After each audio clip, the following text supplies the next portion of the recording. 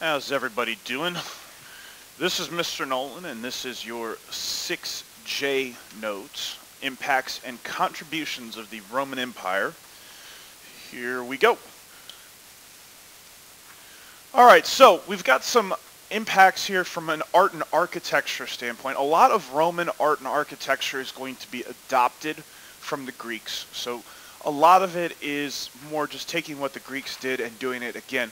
But there are three buildings that you have to remember from ancient Rome. The first one is the Pantheon, okay?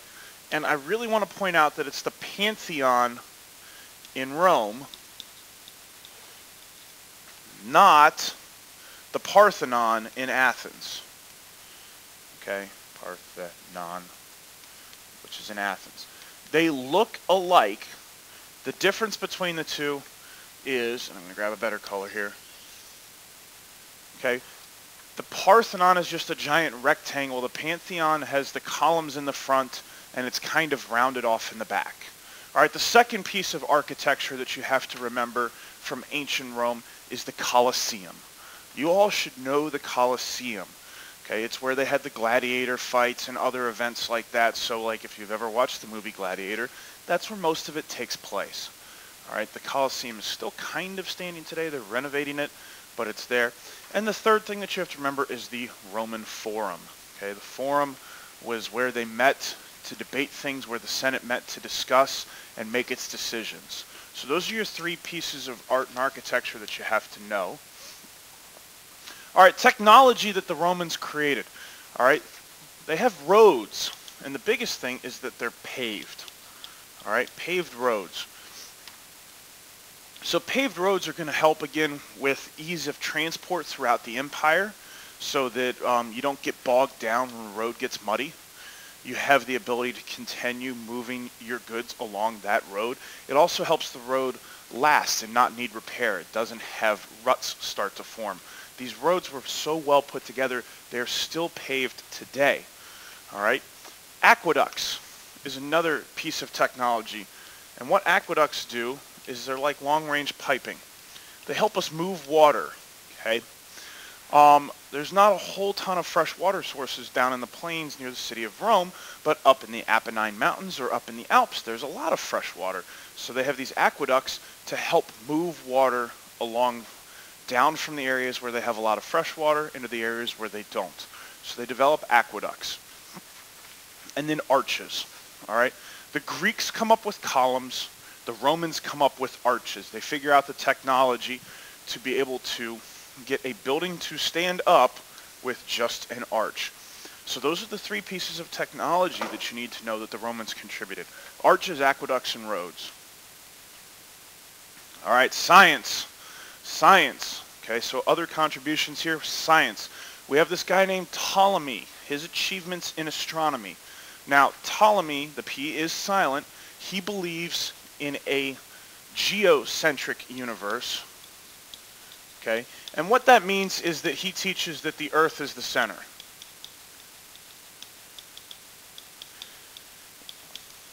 All right, so Ptolemy's achievements are that the Earth is in the center and that all of the other planets orbit around the Earth. Okay, even the sun moves around the Earth. This is how he explains things. And Ptolemy is significant, not because he's got all of the answers, because he clearly doesn't, but Ptolemy is significant because his teachings, his thought, are going to shape what Western Europe believes for almost 1,500 years until Galileo and Copernicus come along after the, or during the scientific revolution. Okay, couple of achievements here in medicine. In medicine, we have an emphasis on public health. So the Romans place an emphasis on public health, and one of the things that they do to help promote public health is they take baths. Public baths, yes, but they take baths. They have public water systems and medical schools. So they're training doctors. So we have medical schools to help train doctors, learn the newest methods, and be effective with them. We have public water systems, and by that I'm talking like plumbing. All right, so plumbing is what I mean when I say public water systems. Ways to move fresh water in and old wastewater out, short of taking a bucket and dumping it. And then baths. You would say that baths doesn't seem like such a humongous advantage. Even a public bath where you have to go in there with everyone at you. public baths are a huge step forward. We're going to talk later on this year about the Black Death, the bubonic plague. And part of the reason that the Black Death spreads in medieval Europe is because people don't bathe. And when you don't bathe, it promotes things like fleas and lice and all of that stuff, and those are carriers of disease. So by bathing relatively regularly, the Romans are able to cut down on some of these ways that disease is transferred. So some of those things that are transferred by insects, they become less susceptible to. That's why we never have a giant plague tear through the city of Rome during the Roman Empire, because they have this emphasis on public bath. They bathe regularly. Literature. The big the big contribution there is, you need to know, written by Virgil. It's the Aeneid.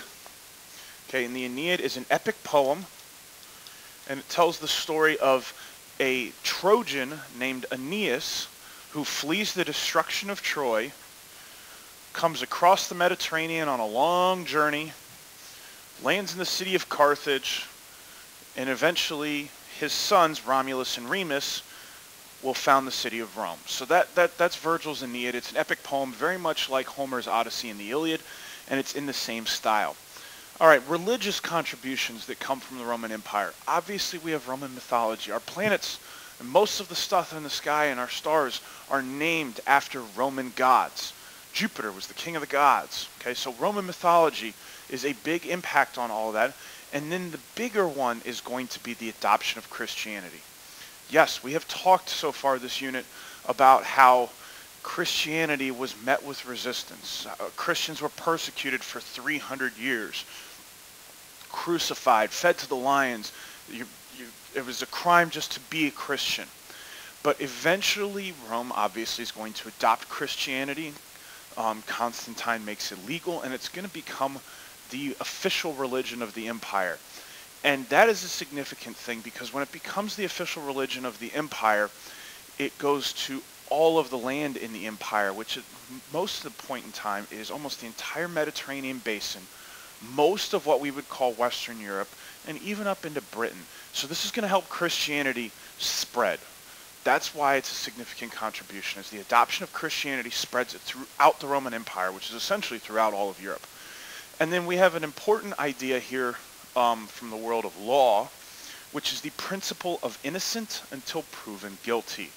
So the Romans come up with the idea that you are innocent until proven guilty. Until this point in time, throughout most of history, the burden of proof was on the charged person. If I was charged with a crime, I had to prove that it wasn't me. The Romans flipped that around and put the burden of proof on the people who are arresting or trying them. And then the last Roman contribution that you need to know is probably, arguably, the most impactful one. All right? The Romans, as we know, spoke Latin. Latin is not a language that anyone really speaks anymore unless you go to a Catholic Mass at the Vatican. Otherwise, Latin really is pretty much dead at this point in time.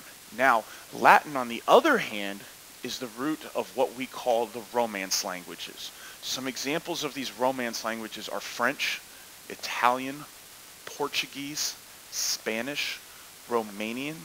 Essentially what ended up happening is all of those places that the Romans conquered, all of those places that they captured, so parts of Spain, obviously Romania, France, Italy, England, parts of these places, they're going to mesh. Latin gets adopted and intertwined with the local dialect. So French is a blending of what the Gauls spoke back then with Latin. Same thing with Spanish. And then, as you guys know, with some of these languages, with our ages of exploration that you'll talk about in World 2, these languages are going to spread to lots of different places. As you can see here, all of the different countries that speak Romance languages around the world. Among others, almost 1 billion people worldwide speak a Romance language today. That is arguably the Romans' most lasting impact. And that's going to be all for this video. It's tearing up my heart when I'm with you, but when we are apart, I feel it too. And